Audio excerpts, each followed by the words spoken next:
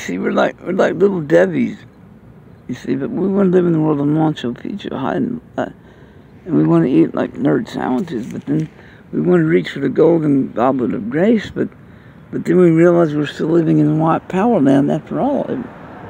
The clerical era of white power, but we want to drink from the golden goblets of grace, and we're all confused because we're all infected with the COVID virus, and then Kelly Roberts from Amarillo comes and shows you the way, and then y'all still don't want to refuse his mistress, his wife, Miss Hillary Clinton, who is his mom, of course, too,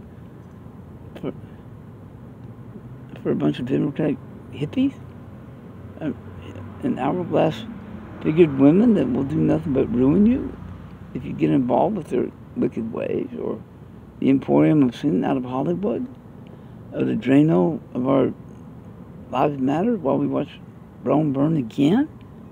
Because that's what we're doing. We're watching Rome burn again. And that's the United States of Superman power that we're watching slowly drain away. I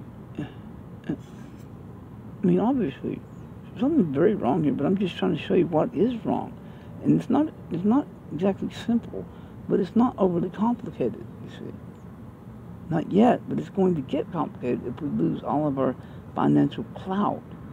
If we start diluting our money with trillions of dollars of deficit spending, you might have a $25,000 in your pocket that might get you a barbecue grill and a lawnmower from Walmart, you see.